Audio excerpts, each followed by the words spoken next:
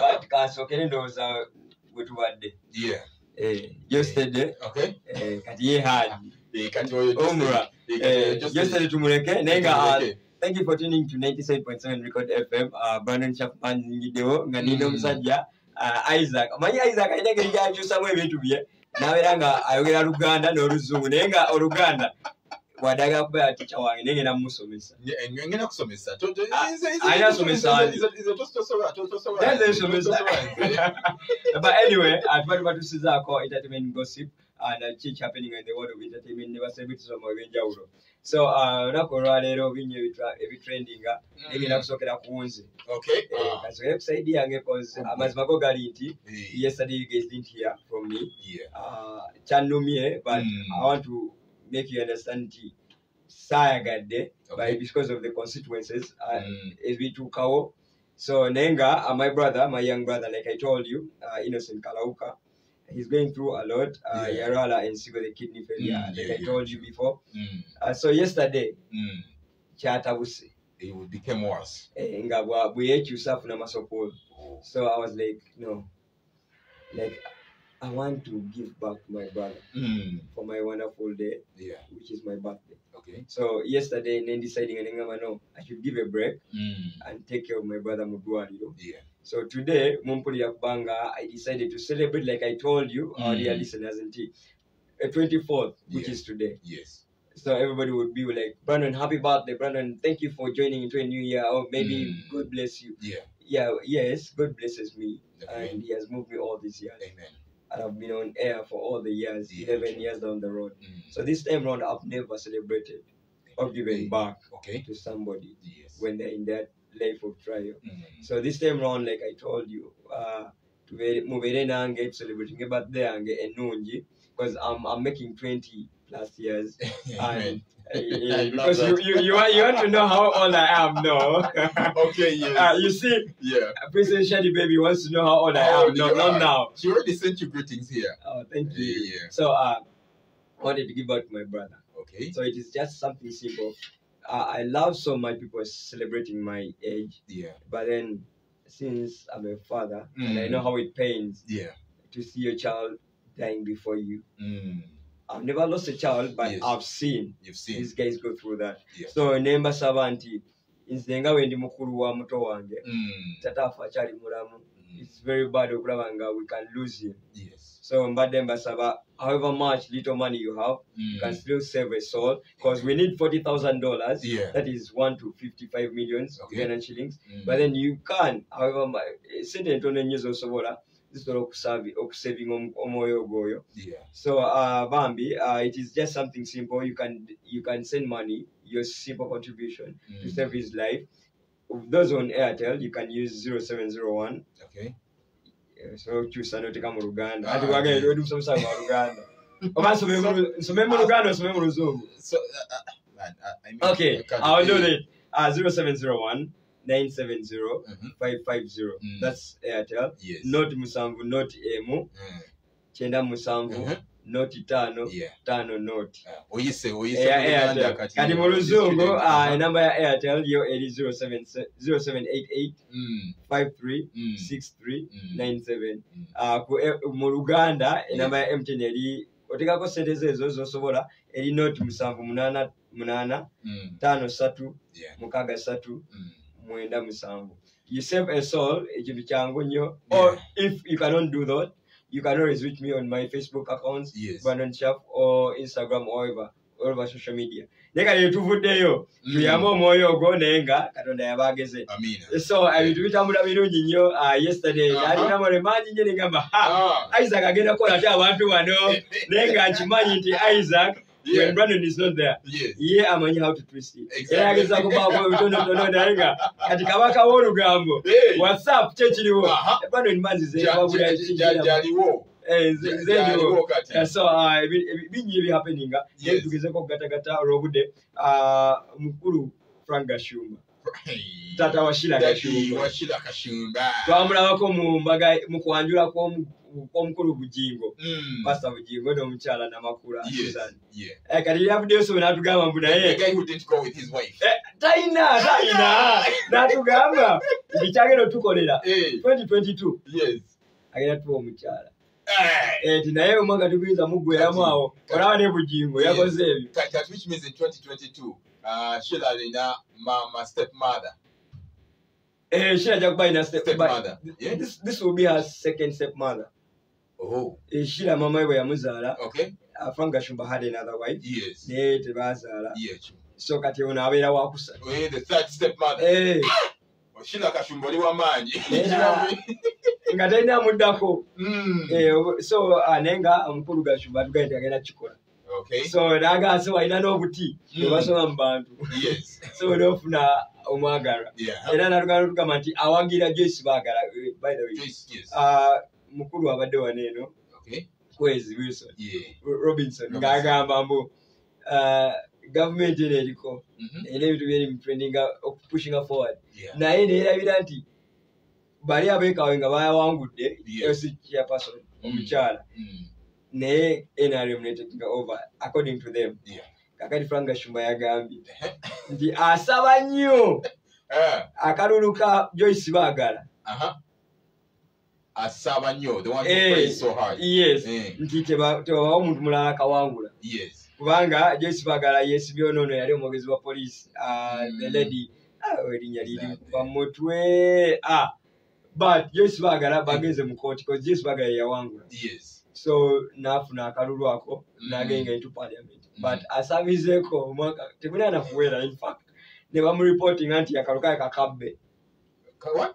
Nti akalu kabakabba. Oh, kabakabba. So ne bapetitioninga mu high court. So high court yabawadde mandate. Yes. Nti oli wa dropping forward omusango gugende mu court. So bali mu court. So Frank Gashumba agamba Joyce Baagala wa Nuupu nsaba nnyo yabakola ki?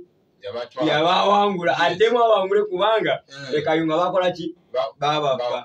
So katulire Frank Gashumba nga annyonnyola ensonga zaabwe.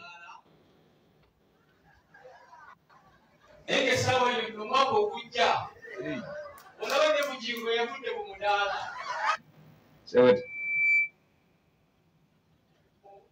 Omugole wa Nuupu akatukadde mu bakawulire bulungi. Okay. Enge sawa eno mwaka okujja olaba ne Bugingo yavudde mu mudaala. Kati twetuddako omugole wa Nuupu omukyala akola muki mwenaye mwenga mutemagana amajambiya mu kyalo.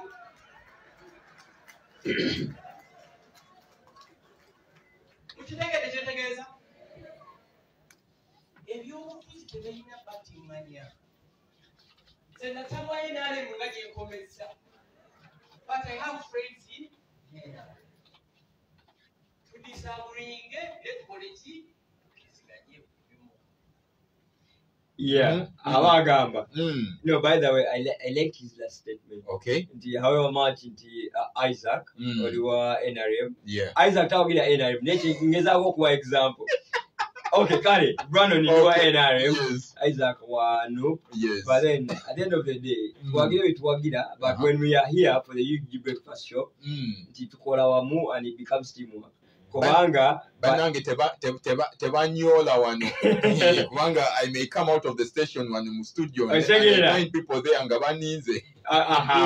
So abantu ebintu bya politics bireme tutwala speed. I mean. So tukolege tutya naye Gashumba. Like he's seeing somebody.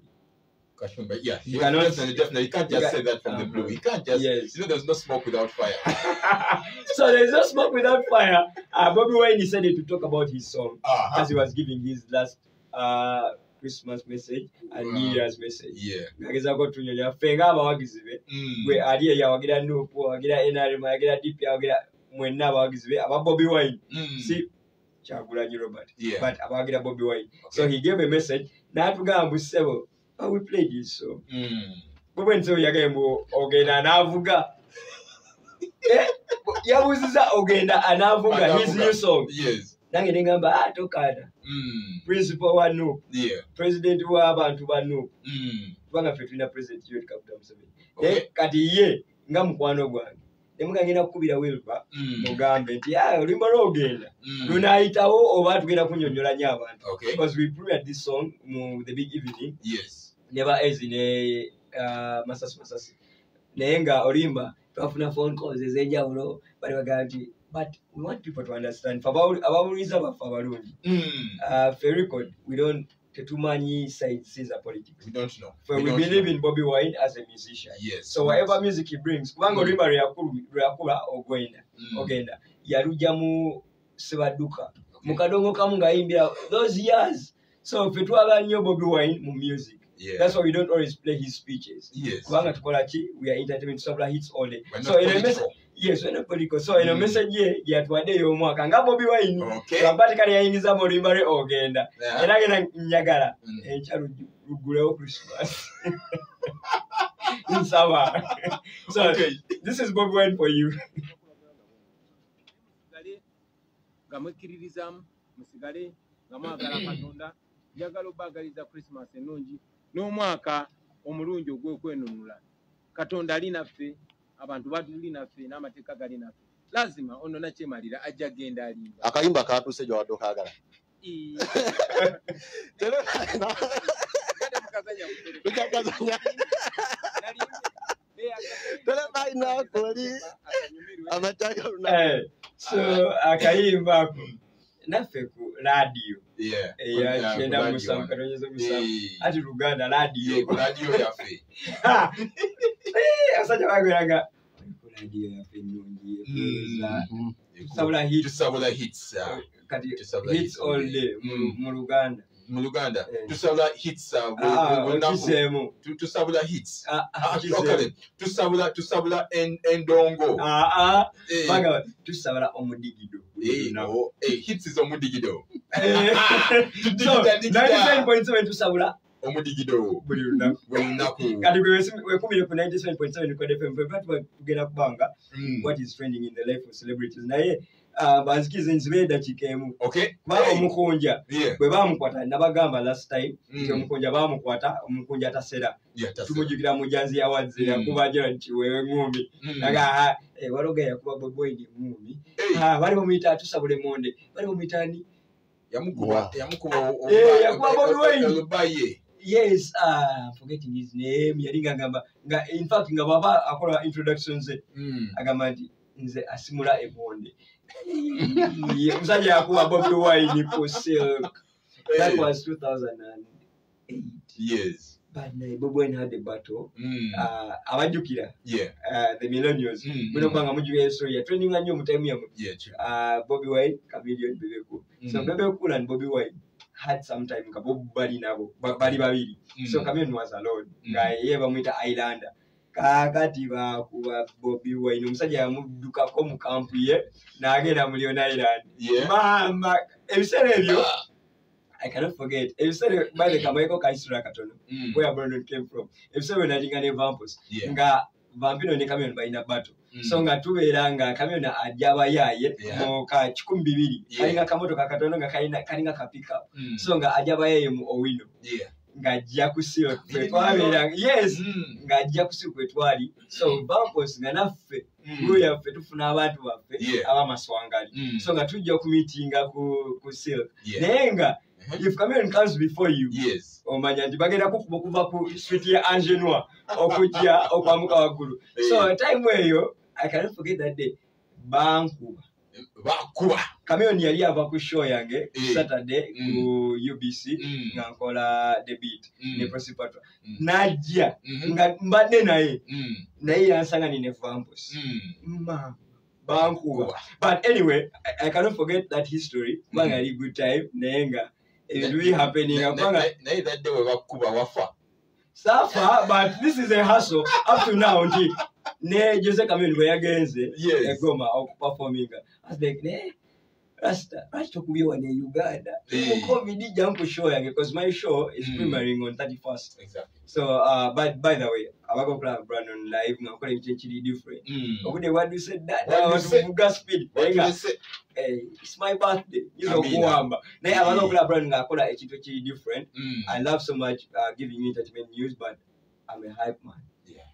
The MC by them embaga yo yimpa so wano so kwa affording amai embaga say total fire go so kwa affording paycheck ya bitu byanja ulo so embaga birthdays and any party bano nyabera okubera ngakole ebintu but Saturday 31st yakubera Friday but we are to ushering into the new year so I'll be with you on Target TV abali ku start times edi channel 218 then abali ku free to air edi channel 216 so kati bwe mumanyi ubanya nti tugenda kubeera namwe ne ku Facebook ne ku YouTube bano nagenda kubeera nga wali bado nchapa boys ebintu bigenda mu maaso but mumpe sente eza birthday yange si ku simu yange muteke ku simu y'omulwadde because we want to save a soul. Saga kubeera mu bintu ebyo nti be repeating it because Record FM is a channel that loves people to enjoy.